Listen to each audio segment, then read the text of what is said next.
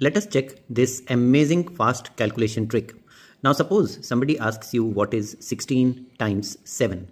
If you don't know 16 times table, it is perfectly fine. You know what is 1 times 7, right? It is 7. And what is 6 times 7? It is 42. All you need to do is to put a plus sign here and then add these digits, and the last digit will be retained as it is. So 7 plus 4, 11 and a 2. So 112 is the answer.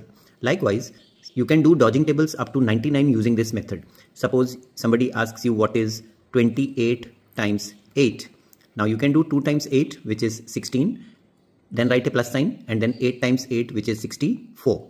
And now add 16 and 6, you get 22. And then the 4 retains its place, giving you 24 as the answer. One more. Let's do 56 times, you can do any number, say 7. So we know what is 5 times 7, right? And 5 times 7 is 35. Put a plus sign and then do 6 times 7, which is 42. And now add the first digit. 35 plus 4 is 39, followed by a 2, and that gives you the required product.